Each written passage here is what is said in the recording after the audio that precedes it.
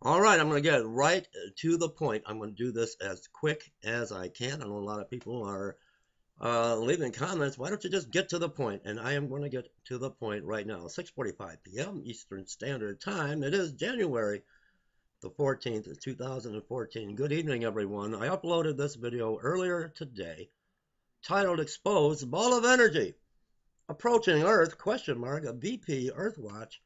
Now, I have a viewer that left a comment in this video that is concerned about some information from another video from the dynamic duo, but this time Paul Begley. Uh, they are concerned about this half a mile wide asteroid on a collision course with Earth. Now, since I have received numerous emails and personal messages in my inbox asking if I will do a video on the truth of this half a mile wide asteroid heading toward Earth. Now, earlier today, Paul Begley uploaded this video right here, and the video is titled Prophecy Alert Meteor Strike Imminent, NASA. So,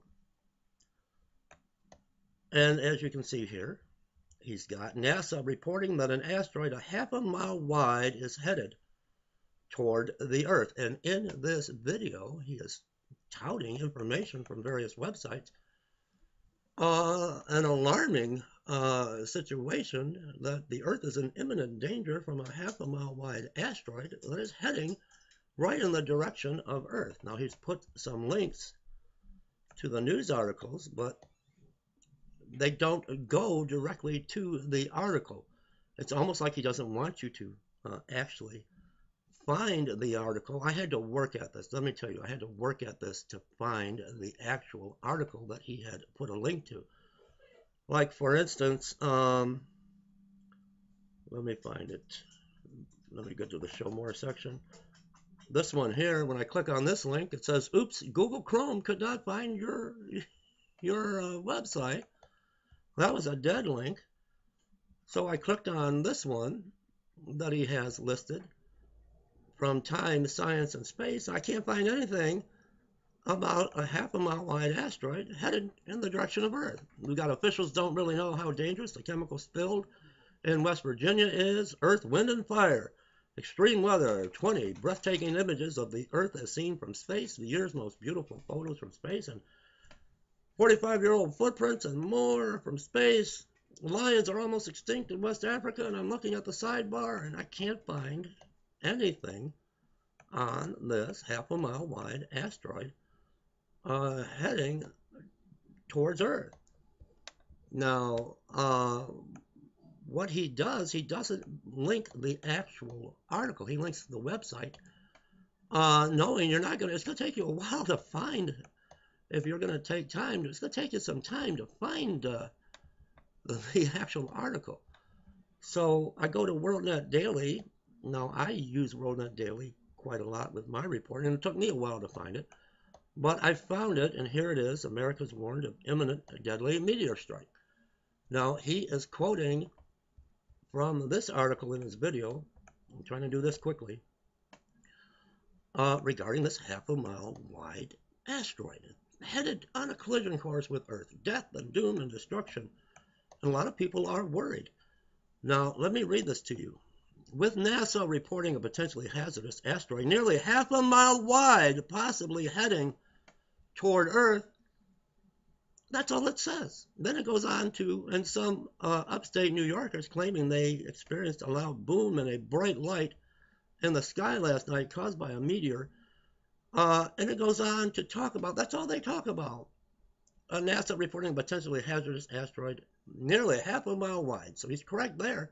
This article is not about that half a mile wide asteroid. They're talking about like back in the 1950s when people would they would have the drills and you'd have to go, you hear the siren, you'd have to go to the fallout shelter, you'd have to duck and cover.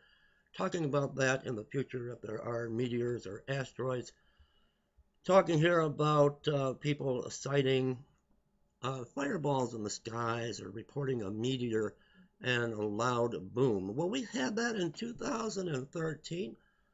We've had it in 2012. I've reported on one. I actually seen a green glowing fireball huge across the skies of Michigan. I was at work at night, and when I got home, it was already on the news, and this has been going on for a long time. But he will not link the actual article. That makes it very difficult. Now, what I did find, and it took me some doing. Let me go back a little bit. It's right here. It's from, we just looked at this, we couldn't find it because he didn't link it to the article. It took me some time to find the actual article. It's from Time, Science, what is it? Time, Science, and Space. Now, this is what he was reading from in his video, scaring the daylights out of everyone. Let me read this to you. But he doesn't read the entire article. He doesn't link directly to this, or you would know that there's nothing to worry about. A NASA spacecraft has spotted a potentially hazardous asteroid nearly half a mile wide, barreling in the general direction of Earth. He read that to you correctly. Now he continues on to bring the actual story. He'll make sure you can't find it, but the asteroid named 2013 YP-139 is very dark, 0.4 miles across, and could come almost as close to the Earth as our moon, based on current projections. The rock has earned NASA's potentially hazardous distinction due to its size and projected flight path. And that's where he stops, because you don't have the article like I have up here. I like to use screencast-o-matic, so you know I'm not twisting the story. I'm bringing you the entire story. And you have the link. When you click on my links, you're going right to the story. Not to the website, you're going to the article. Now here's what he doesn't bring you. Where doesn't want you to know, because fear sells. That's a good payday when you can promote fear. Here's what he didn't read you. But there's no need to call Bruce Willis and the rest of the team from Armageddon just yet. The asteroid is still 27 million miles away from Earth and won't get here for another 100 years at least. That's what he kind of forgot to mention. And doing more digging and more researching today, we're not going to be here in 100 years from now. But in the future, with technology that we have today, if the Earth is still here in the future, they already have the capability of taking care of an asteroid that size today. Look at the advancement in 100 years. It's all hope. It's all a hoax. It's all to promote fear, and the agenda is, in the long run, is a payday. What worries me, I want to talk about the boy that cried wolf just for a moment. I want to talk about the story of the boys now that cried wolf.